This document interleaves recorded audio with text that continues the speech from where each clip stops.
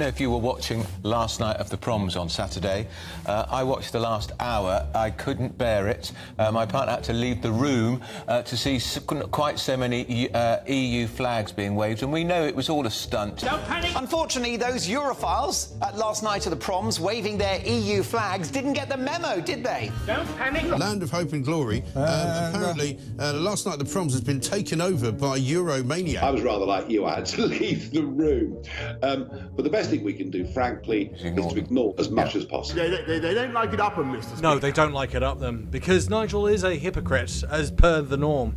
It's okay for him to do really, really inappropriate stuff like flag waving inside the EU and rubbing it right in the face of the EU for the UK leaving.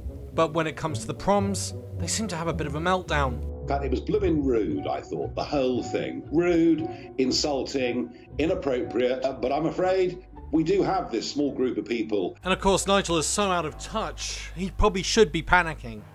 86% of youth want to rejoin the EU. It's even being shown in a right-wing paper called The Express, a paper that I generally ignore. But if you look at the statistics they're showing in their own poll, that 69% want a second referendum on Brexit. And let's face it, that 69% are probably going to say they want to rejoin. Are Brexiteers starting to panic? Let me know your thoughts in the comments section. In a very interesting twist on the thing that is normally used as a nationalist propaganda tool, the proms, it was used by the EU group, the EU Flag Mafia, to promote the EU, but also the disdain they have for Brexit. And all they did, they turned up outside the proms, they danced, they celebrated the EU in all its greatness, and then they proceeded just to hand out free flags.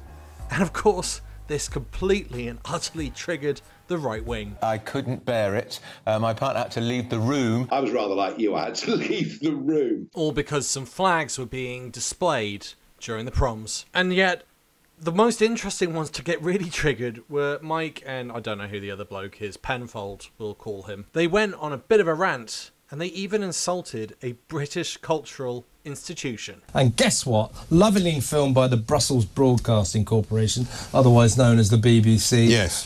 This special night turned into a festival of nauseating EU worship with a bunch of idiots with EU flags. Well, apparently they were giving them all out. I mean, it was, you know, giving them out as well. I mean, what's that about? I don't know. Maybe it could be that people are really, really hacked off with Brexit and all the lies. And again, another poll, this time from YouGov, saying that 51% of Britons would vote to rejoin, compared to 32% who would vote to stay out, giving a headline voting figure of 61 to 39. And as I keep saying, those are the same sort of figures that ended the Vietnam War.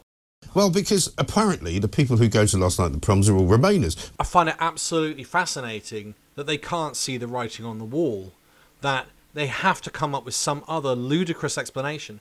People go to this because they love hearing the music and it's a little bit nationalistic. I'd even go so far to say, and this is quite an interesting one, the people waving those EU flags probably love Britain a bit more than the ones that don't. What they love to do is hate other countries. So they insulted one British cultural institution, and now they're going to go for two. I think we've got some video of what was going on outside the Royal Albert Hall. Blimey, doing well here. 3 out of 3 today. EU Morris dancing this. Yeah. Let's have a look at this. Yeah.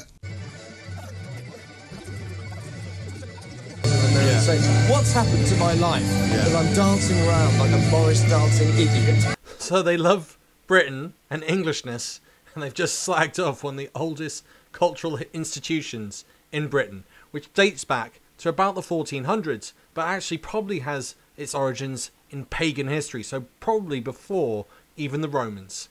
And yet they have slagged them off. It is incredible to watch the stupidity of the right-wing media when it comes to flag shagging, flag using, supporting the EU, but also their ability to be ironic, stupid, and insulting to themselves. If you think I'm wrong about the stupidity level as well, just have a listen to this. People in Europe don't care about the European Union. Polling suggests that support for the EU within member states is at record levels, with strong majorities approving of the EU's handling of Ukraine and little appetite for leaving the bloc. They happen to live in Europe. They live in France or Spain or Italy or whatever it is, but they don't actually give a monkey's about the EU. You don't see them prancing about waving flags around. Exactly. If they wave any flags in France, it's the French flag. Except you'll see the European flag in the background with almost every image of Macron, or you might see it with the right-wing leader Meloni, or the right-wing really racist leader Viktor Orban. If they wave a flag in Spain, it's the Spanish flag. They don't wave the EU flag. Yeah, no.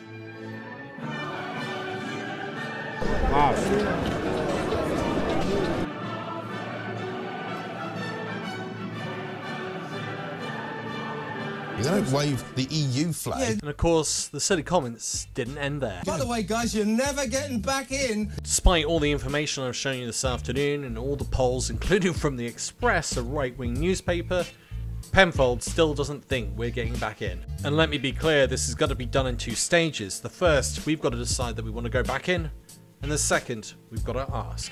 Personally, I think these guys are starting to panic, and they're seeing that there is an outpouring of love and want for rejoining the EU. Once again, thank you to all my Patreon YouTube supporters. You guys are awesome. Once again, if you got this far, make sure you hit that like and subscribe button. Put your comments and thoughts into the comments section. Thanks for listening, and bye for now.